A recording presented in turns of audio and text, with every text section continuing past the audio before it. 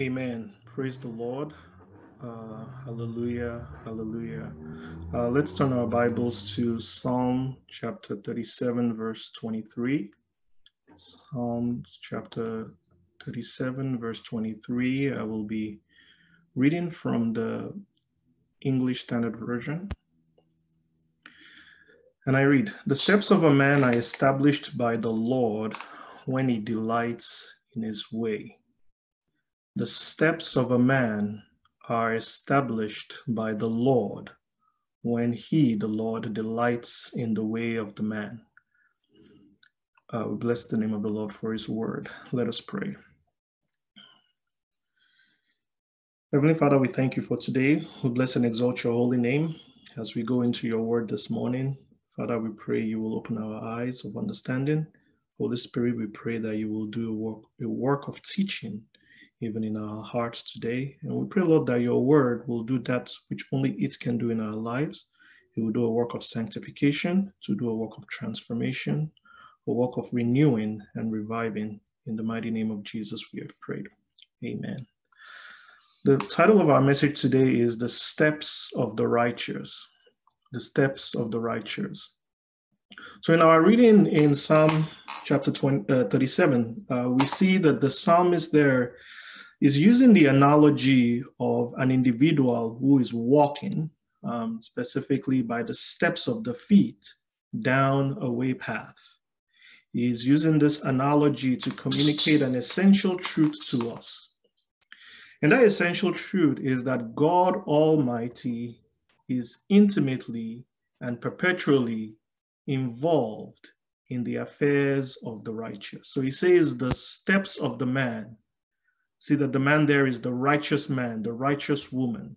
And we know that because it says that it is this individual is someone whose way delights the Lord. Only the righteous delights the Lord in their ways.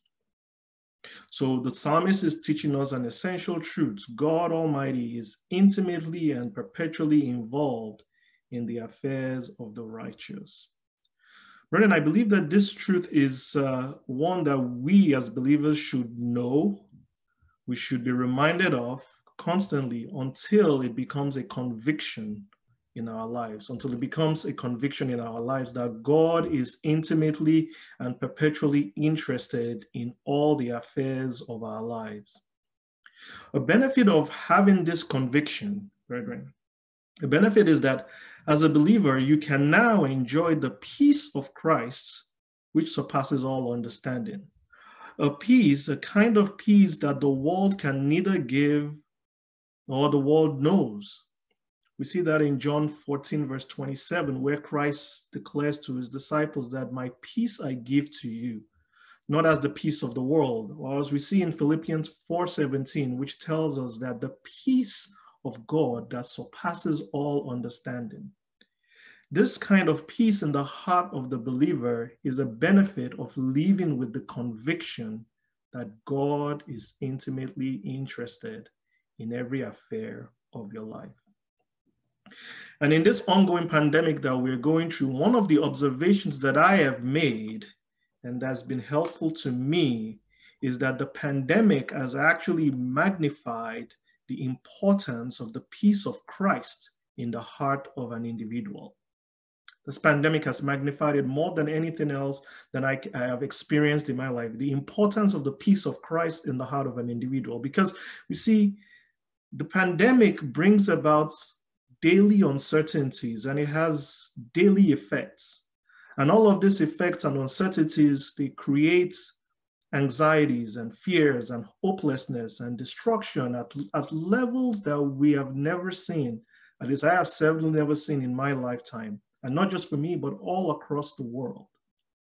And so in the midst of all of these uncertainties, in the midst of all this anxiety, the message of the psalmist is important to the righteous today, to the disciples of Christ today, to those who are disciples indeed. And the message is this: let not your hearts be troubled, but rather let your heart be guarded by the peace of Christ, because God is in intimate control of your life. Let me say that again. The message of the psalmist to us today, to the disciples indeed, is let not your hearts be troubled, but let your heart be guarded by the peace of Christ, because God is in ultimate and intimate control of your life. We shall explore these issues in the remainder of our message under 3 points. The first point is that God owns the future. God owns the future. The second point is that God wants to order your steps. He wants to order my steps. God wants to order your steps. And the third point is, whose steps will God order? We will answer a question there. Whose steps will God order? Pray the Lord will help us in the remainder of this message. So on to our first point. God owns the future. God indeed owns the future. There's an uncertainty about the future, and this uncertainty is common and it's familiar. It's a familiar limitation to every man, to everyone, across age, across race, across cultures. We are all very familiar with the uncertainty of the future. In fact, the assertion that no man knows tomorrow, I believe is one that exists in every language, in every culture, and it has been true since the dawn of time and will remain so forever. No man knows tomorrow. And the point here is not to dismiss the efficacy of prophecy. After all, prophecy tells about the future. The point there is not to dismiss the efficacy or the validity of prophecy. And the reason for that is because prophecy is a gift of God. It is not a human ability. So the point still stands. In the power of man, solely in the abilities of man, no man knows tomorrow. The future is uncertain. It's as dark as pitch blackness.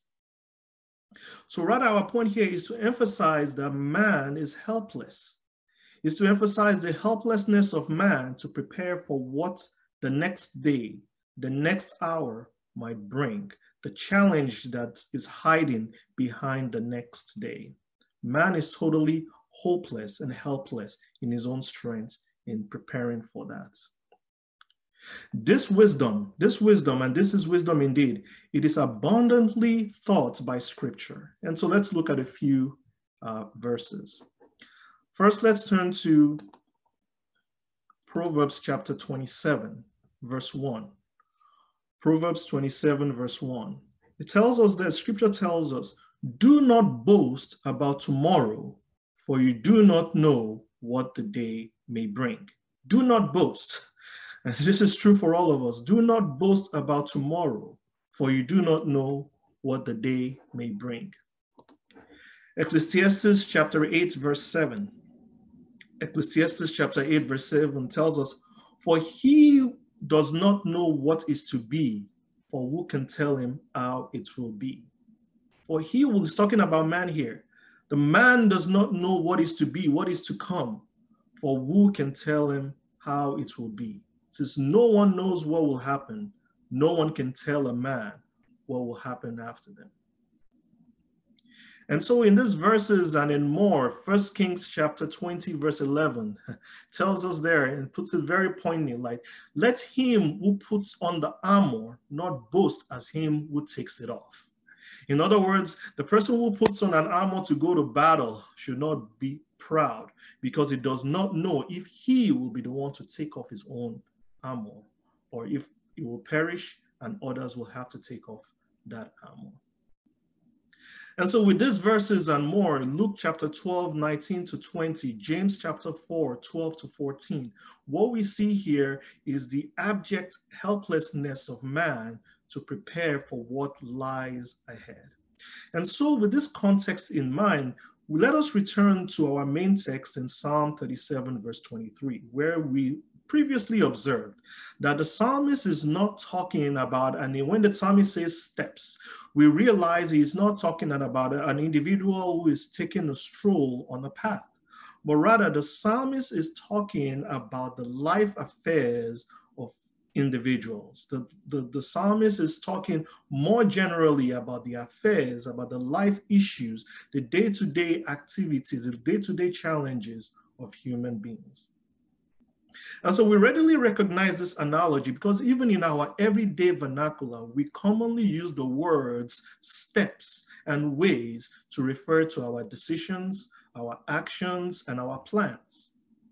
We do this routinely. We ask, what are the next steps? What steps did you take to accomplish this? What did you do? What way are you going to go? Which way do we go? These are terms that we routinely use in our common day-to-day vernacular to refer to actions, to decisions, to plans, and to outcomes. Moreover, we recognize that the difference between our present and past circumstances can often be explained by our past steps and ways. So in other words, the difference between where I am today and where I was sometime in the future, 5 years in the past, 5 years ago, 10 years ago, the difference between those circumstances can be explained by the actions and the decisions and the plans that I have made in the preceding time. Similarly, the difference between our present time, our present circumstances, and our future will, we hope, be determined by our future steps, our future ways, our future decisions. And so that's why a farmer who is celebrating a bountiful harvest can easily and eagerly tell you of the steps that brought him to that particular reality. He can tell you about how he took a handful of seeds, and rather than cook and eat them, he decided to sow them. And after sowing them, he did not ignore those seeds. Rather, he dutifully nurtured the crops that budded from those seeds by watering them, by clearing away the weeds, and by patiently waiting for the crops to mature into a harvest. That is how he came about the bountiful harvest. We all recognize this. However, anyone with any modest amount of life experience will tell you that things don't always work out that smoothly. In other words, even when we take all the right decisions according to our knowledge and all the right steps, it may not lead to the expected outcome. We see this is why millions of people will buy a lottery ticket. They all did the same thing, but only one of them will win the prize. To the unbeliever, to the secular world, the issue here, the problem here is the presence or the absence of luck in a situation. In other words, the difference between the expected and the unexpected outcome can be explained by luck, according to the unbeliever.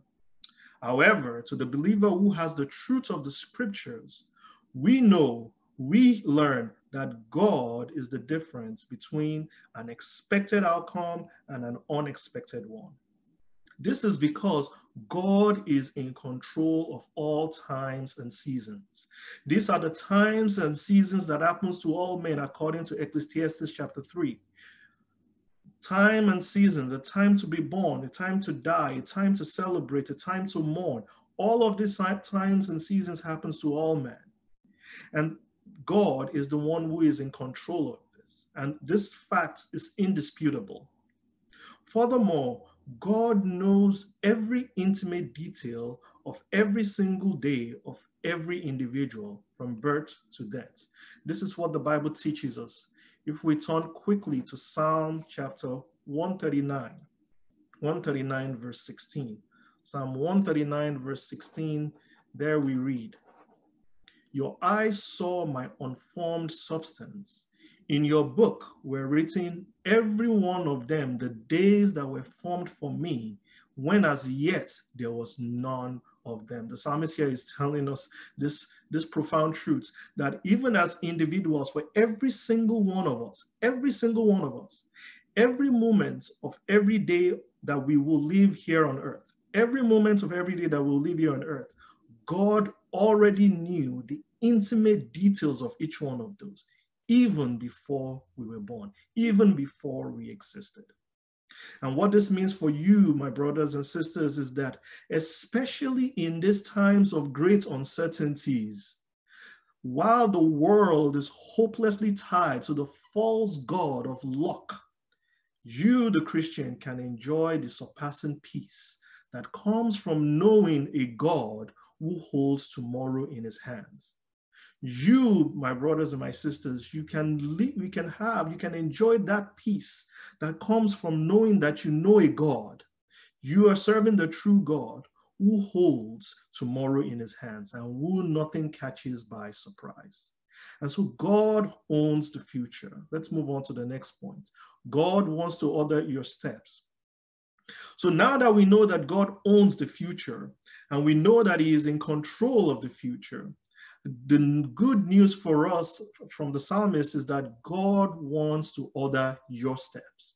This is great news because the one who knows the tomorrow is interested in helping you and I navigate the future which we could not do on our own. This is good news. Moreover, the picture we see from Psalm 37 verse 23, our main text, is that God is ordering the steps of a man in a manner that which an adult will guide the uncertain steps of a toddler, or a person with vision will guide the steps of a blind person down a path. So you see, God does not guide like a general who would give broad directions or broad ideas or broad guidance and then leave it to you to figure out the details. On the contrary, what we see in Psalm 37 verse 23 is that God wants to guide the steps of the believer in a personal, in an intimate way, in a detailed way, on a day-by-day, hour-by-hour, minute-by-minute basis. And we get this assurance straight from Scripture. God wants to order our steps, the steps of the righteous, in the following ways. First, we'll see that he will point the way that we should go. Isaiah chapter 30, verse 21. Isaiah chapter 30, verse 21 tells us that, and your ears, here is God speaking to the righteous, and your ears shall hear a word behind you saying, this is the way, walk in it. And when you turn to the right or when you turn to the left, God is intimately interested in guiding you in the way to go. He will point the way out to you. We also see from Scripture that God will lead us through uncertainties that we are blind to. Uncertainties that we are blind to. Isaiah 42 verse 16. Isaiah 42 verse 16, the Lord says here, and I will lead the blind in the way that they do not know, in paths that they have not known. I will guide them. I will turn the darkness before them into light, the rough places into level ground. These are the things I do, and I do not forsake them. Brethren, are you encouraged by that? Even through the uncertainties that we are blind to, God has promised to lead us through it. He will make the darkness be as light. He will make the rough grounds be level. He will lead us, even though we are blind, he will lead us with steady footsteps through it all. And thirdly, we see that he will guide us with intimate attention with his own eyes. Psalm 32 verse 8 tells us, I will instruct you, Psalm 32 verse 8, I will instruct you and teach you in the way you should go. I will counsel you with my eye upon you. God guides us with intimate attention. And finally, we see that God will never leave us nor forsake us. These are the assurances that we have that God wants to order our steps. God wants to order your steps. He wants to order my steps. I hope this brings you great comfort and assurance to be reminded that not only is God able to guide you through present and future uncertainties, but he actually desires to do so for you on an intimate level. And as we see in more details when we consider our final point, this intimate way that God orders the steps and ways of the righteous is manifested through the indwelling of the Spirit of God. Through the indwelling of the Spirit of God. That's how God manifests. That's how God manifests and orders our way and our steps in his intimate way. So as we wrap up on this particular point, I want us to be mindful that someone else is also interested in the steps of the righteous. Someone nefarious is also interested in the steps of the righteous, and that is Satan. You see, Satan's purposes And his interest in the steps of the righteous is to obstruct, is to distract, is to delay, and hopefully derail the ordained steps of the righteous. This is why scriptures cautions us to be wary of Satan, because he goes about, prowling about like a roaring lion, seeking whom to devour. So we see in 1 Peter chapter 5, verse 8. As children of God, we need to be worried that Satan is also interested in the steps, in our ways, in our plans, in our actions. However, despite the threats, despite this caution, we should remember that we can be comforted and not be alarmed, because even when we fall, God's mercies are more than sufficient to restore us. And we see that in Proverbs chapter 24, verse 16. Even when we fall, even when we stumble because of the attacks, because of the opposition of Satan, we should not be alarmed. We should be comforted because His mercies are abundant and will restore us. In Proverbs 24, verse 16, we read there that for the righteous falls 7 times and rises again, but the wicked stumble in times of calamity. But the wicked stumble in times of calamity. And even in our text that we are reading in Psalm chapter 37, verse 24, we read there that though the righteous falls, he will not be overwhelmed. He will not be overwhelmed, for the Lord is holding his hand. So even when we stumble, even when we make a misstep, because we are human, let us still be assured, let us still be comforted that the mercies of God are much more abundant and that they are sufficient to restore us back onto the right path. Pray the Lord will help us in Jesus' name. Amen. Let us now move on to the final step, to the final point. So we have seen in our first point that God owns the future. And so for a Christian, this is an assurance, this is a comfort to know that we are serving the God, the only one who owns, who controls the future. So we need not worry. We need not live a life of worry, even when the world is gripped in anxiety, in uncertainties, in nervousness, in fears. The Christians should be able to enjoy the surpassing peace that comes from God, because God owns the future. And the second point that we talked about was that God wants to order your steps. God is interested in ordering your steps. So you and I can take advantage. We can be assured in that. We can take advantage of that God is interested in ordering our steps. So we don't need to fear uncertainties, because we can trust in God, who is willing, who is desiring to order our steps. And moving on to the final point, whose steps will God order? So in this final point, we'll consider the obvious question that arises: how can I ensure that my steps are ordered by God? How can I ensure that my steps are ordered by God? So here we can return back to our main text in Psalm 37, verse 23. Psalm 37, verse 23, there we read that the steps of a man are established by the Lord when he delights in his way. And there we see that the psalmist thankfully gives us a very direct answer. How can I ensure that my steps are ordered by the Lord? The answer is God orders the steps of those whose ways are delightful to him. God orders the steps of those whose life choices, whose decisions are delightful to him. In other words, to ensure that God is ordering your steps, to ensure that God will order your steps, you must live a life of obedience to God and faith in God. We must live a life of obedience to God and a life of faith in God. That is the way we can ensure that God will order our steps. That's what we read in the Psalms, because he delights in their ways. This is because it is true obedience. It's only through true obedience and faith that we can live a life that is fully pleasing to God. A life that is absent of absolute obedience to God, or a life that's filled with unbelief or lack of faith in God, cannot please God. It is only then, it is only when we live a life of absolute obedience and faith in God, it is only then that our focus, our desires, our plans, our ambitions and actions can be shaped by the word of God and the indwelling of the Spirit of God. It is when we are living a life of true obedience and of true faith in God that our lives, our focus, our desires, our plans, and all that is in us is shaped by the word of God and the indwelling of the Spirit of God.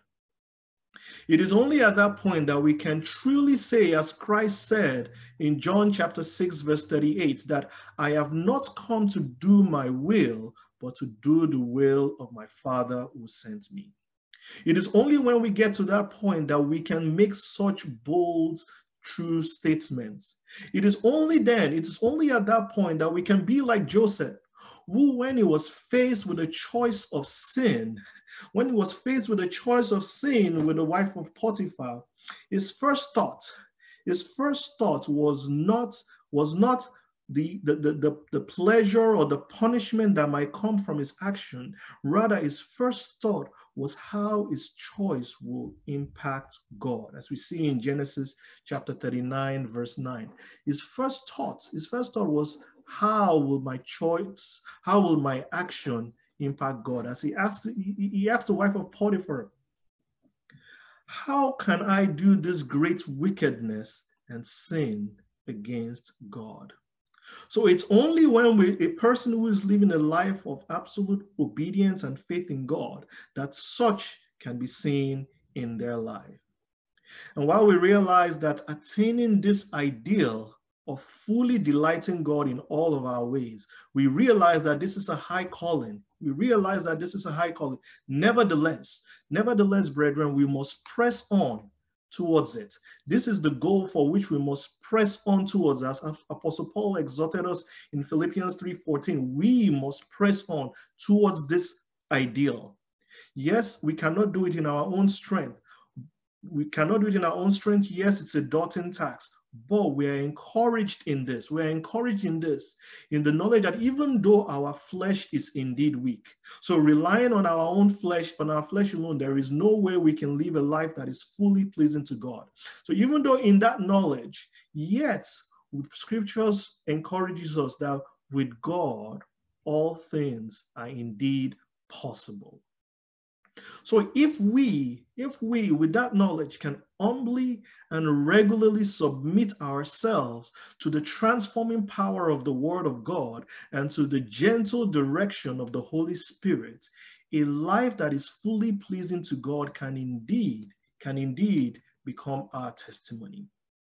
What we need is to humbly and regularly submit ourselves to the transforming power of the Word of God and to the gentle direction of the Holy Spirit. Then our testimony can indeed be that we live a life that is fully pleasing to God. As we wrap up, let's spend the last few moments to consider the life of Joseph as one whose steps were ordered by God, because his life was fully pleasing to God. So let's consider that. See in Genesis chapter 50, verse 20, at the end of it all, Joseph eloquently summarized his life by observing that God had taken all the evil accounts, all the evils that occurred in his life because of man, all the evil actions of other people that were inflicted on him at different points in his life. God had taken all of that evil and had used it to achieve a greater good of preserving the lives of many. Can you see that? Can you imagine that? Let's read that quickly. Genesis chapter 50, verse 20. There we see Joseph says, as for you, you meant evil against me, but God meant it for good, to bring it about that many people should be kept alive as they are today. Can you imagine that? That even through when Joseph was going through all that he was going through, to the secular eye, Joseph would have looked as like a thoroughly unlucky guy. This guy was totally an unlucky guy all of his life. To the unbelieving eye, Joseph would have been someone you don't want to associate with, because surely he must have been cursed because he was so unlucky. I mean, this is a guy who was dumped in the pit, who was sold to slavery, who was falsely accused, who was dumped in prison and forgotten in prison, all the while doing nothing wrong. All the while doing nothing wrong. Left to from the human perspective, Joseph was an unlucky individual. But what we see here is the wisdom of God revealed in Scripture and revealed through Joseph himself, that yet through it all, yet through all that he went through, and time will fail us to go through to weave together this pattern. Through it all, God was weaving a pattern of salvation like only he could. God was putting in sequence a plan that would save not only Jacob and his entire family, but will also save the nation of Egypt from starvation during the famine. This is what God was doing. So from the human eye, Joseph was suffering needlessly because of bad luck, but yet God, in his own realm, operating in his realm that is above the wisdom and the intelligence of man, was creating, working out, weaving out a pattern of salvation. Can you imagine that? How awesome is God? Through it all, we see that the life of Joseph was defined by steadfast obedience to God's word, in abstaining from sin, and childlike trust in God for his ultimate justification and deliverance. And to the glory of God, we see that he was indeed delivered. He was delivered in a mighty way. He was promoted in a mighty way. And God did bring to pass his own plans through the life of Joseph. And so, brethren, I want us to remember that through the obedience and the faithfulness of one individual, Joseph, God saved his entire family and saved the nation. And that could be our portion as well, that through our own absolute obedience and faith in God, we have no idea what God could do to save our families, our loved ones, and our generation. So, brethren, if we want God to order our steps, just as we've seen with the life of Joseph, then let us from today on press on toward the life of absolute obedience and faith in God. I assure you, the Lord will surely help us. He will surely help us in this, because we know that it is not in our strength, but with God, all things are possible. Let us pray. Heavenly Father, we just thank you for your word today. We bless and exalt your name for your word that comes quicker and sharper than any double-edged sword. We thank you, Lord, for your word that comes to sanctify. We thank you, Lord, that your word that comes to give enlightenment to our simple minds. We thank you for your word that comes to wash us clean. We thank you, Lord, for your word that comes to build up our faith. We thank you, Lord, for your word that comes to sustain and uphold us, O God. We bless your name for your word. Lord, please accept our thanks in Jesus' name.